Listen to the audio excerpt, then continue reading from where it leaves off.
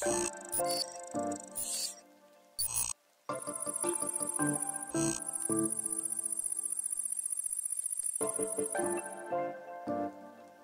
guys, this is Richard Aficionado China at Reese.com, and we're in the show floor of MACNA 2018 in Las Vegas. We're here at actually this science booth that Kevin generously made. This is actually very, very interesting and something that you guys should be aware of. What's going on for our environment, for our fish. And I'm going to introduce you to Alex, and he's going to show you about his work about cyanide detection and the fish that we get in our industry. Alex?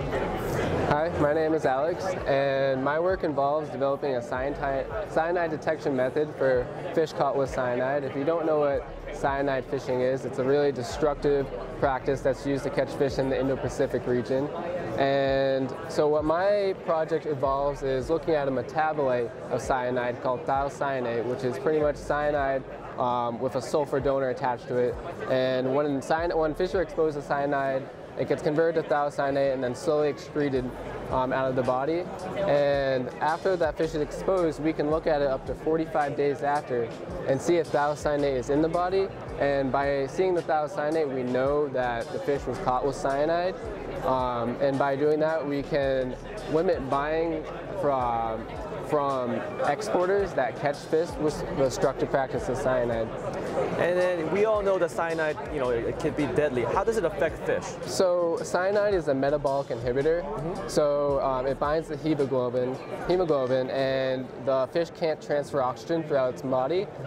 So the body tissue needs oxygen to produce energy. So it pretty much stuns the fish so they can't move. So fishermen can quickly capture them. It's been proven to do damage to certain organs like the liver, and sometimes fish and other non-target species even get a lethal dose and end up dying from the cyanide exposure. Why this one is so important is that let's say that if we buy a fish from a fish store, it may have been there for like a week or two, but it doesn't matter how long it's been there, because cyanide effect can still affect the fish, and it just when you get a mysterious death in your tank, all of a sudden it was doing well, it was eating, it just flops dead.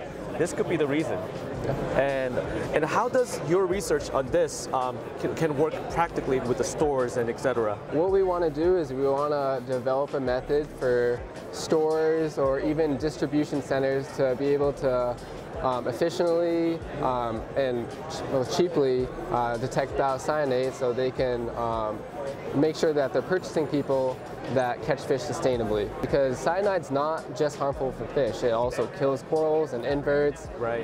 And it's one of the major problems that coral reefs are facing today.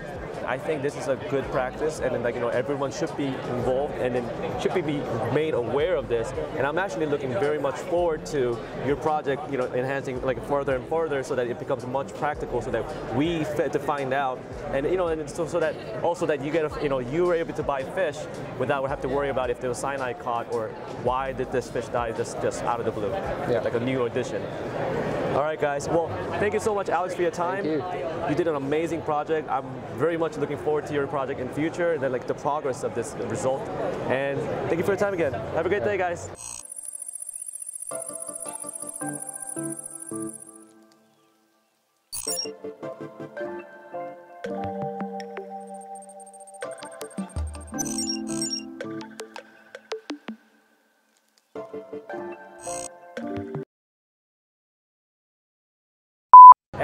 And you know what? I'm gonna let him.